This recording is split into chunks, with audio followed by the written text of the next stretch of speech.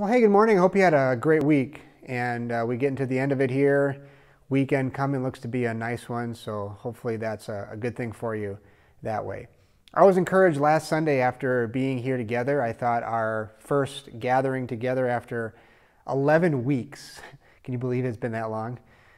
11 weeks, we got back together again. I think it went really well. So thank you for coming, for being here, for following the guidelines and doing the best we can to try to take care of the things we need to take care of and be able to gather together. Look forward to this week. We do the same thing. This Sunday, we are, the turn of the dial now allows us to have up to 50% capacity. So with the overflow behind me open like we have it and spacing we have it, we can have 130 or so people here on Sunday. So that's really exciting. Glad to be able to do that again. So thank you for that. Thank you also for those who are online and are continuing to be online. We're glad. I'm grateful. I'm glad that you're listening in, that you're paying attention, that you're studying the Word of God with us, because it's important that we stay united in these days.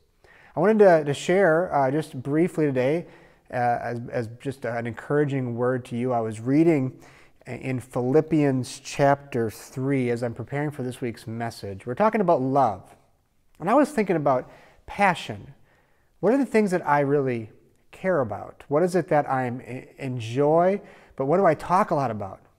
And I would hope one of them is my relationship with Jesus Christ.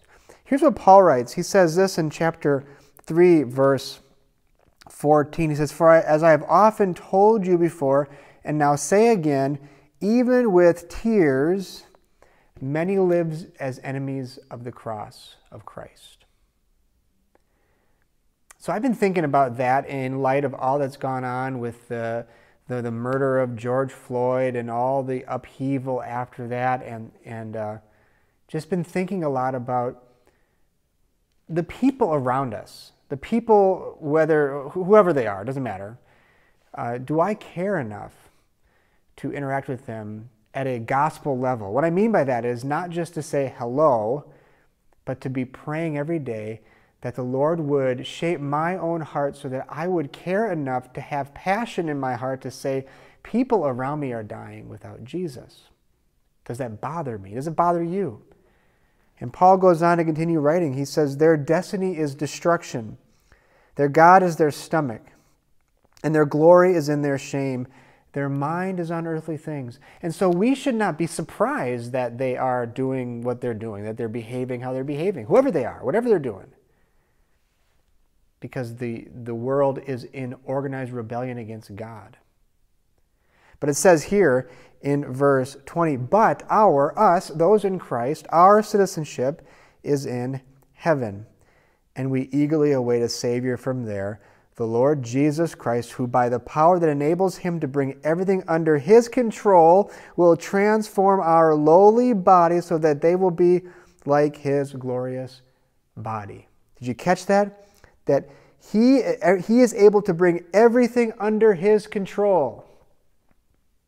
So I don't know about you, but there's a lot of things that feel like they're out of control. I saw this week that as far as COVID-19 goes, the numbers in Minnesota have been trending at least somewhat down. That's good news. But then you have places like Arizona, where all of a sudden there's a spike and they're concerned about hospital capacity and all that. And so there's a place. The Lord is able to get those things under control. How about what's going on with racial injustice? He is able to bring right to what's been wronged.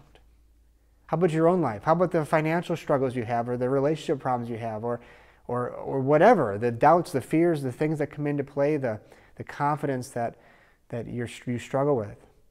He is able to bring those things under control because our citizenship is not in earthly things.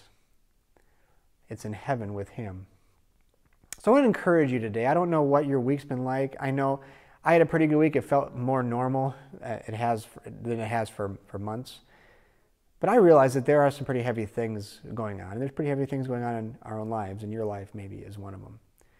So would you lean in this weekend a little bit closer to Jesus? And if that's you, just to say, hey, I want to trust you for this. You said that by your power you will bring everything under your control.